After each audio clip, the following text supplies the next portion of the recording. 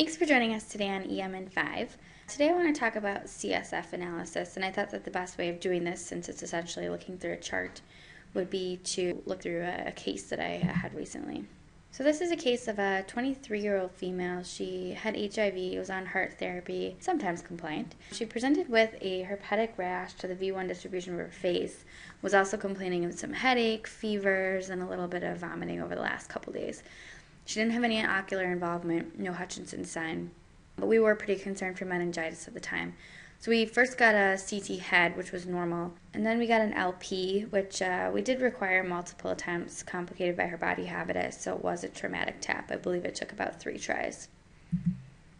So first I just want to go through some normal values once her CSF results came back, what we were comparing against. So again, a normal opening pressure would be between 5 and 17. Basically, you don't want any red blood cells or white blood cells. It should be less than 5 is considered normal. Glucose should be greater than 40, or you can also compare to the serum glucose. It should be between 60-70%, and protein should be less than 50. So I wanted to put the values from our case. So you can see she did have a traumatic tap. She had 13 red blood cells and 65 white blood cells. Her glucose was normal at 49, and her protein was high at 66. And I do want to just mention her white blood count for her serum was 2,800. Red blood cells was 4.5, and she had a negative gram stain on the CSF. So I just wanted to talk for a second about traumatic tap and looking at these results. We're trying to figure out if these white blood cells that we're seeing come from an inflammatory response, such as infection, or if it's from the traumatic tap itself. There's this formula that you can use. Essentially, you're just comparing the ratio of white blood cells to red blood cells in the serum to the white to red blood cells in the CSF. So using this formula, you can calculate what should be your predicted white blood cell count in the CSF. We did this for her, and the predicted CSF white blood count should be 7.8 given 13 red blood cells that we saw in the CSF. And our actual CSF count of the white blood cells was 65. So I think it's pretty safe to say that this is from an inflammatory response such as infection and not just from a traumatic tap.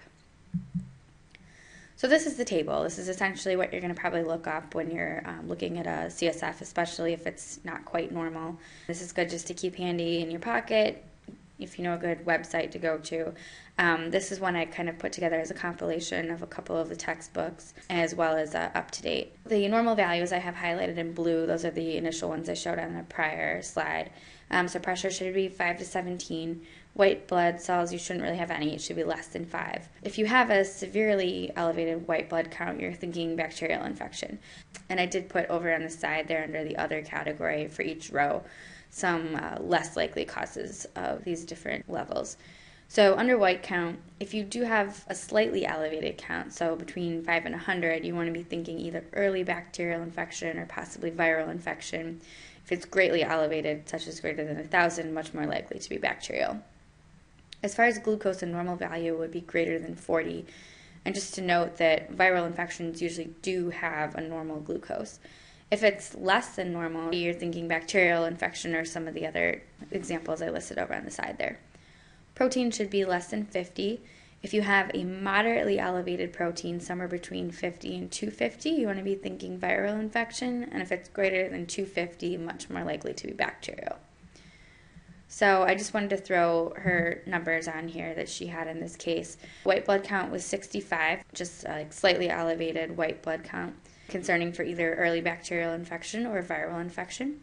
Her glucose was normal. It was 49, which had the other things been normal, you could say was a normal CSF. However, we want to making sure that we're still thinking viral on the list because that can have a normal glucose. And her protein was moderately elevated at 66, which again, viral infection can have. So hers was, again, concerning for viral infection based on these results.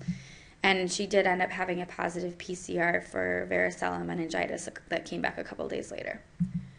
So just 3 things to remember when looking at CSF. Any white blood count or red blood count in your CSF is abnormal. If you have intermediate results, make sure you look at the ratios and also be thinking more of an early bacterial infection or a viral infection. The numbers for low glucose is abnormal, which would be less than 40, and your abnormal CSF for protein would be high, which is greater than 50. Thanks for joining us today on EMN5.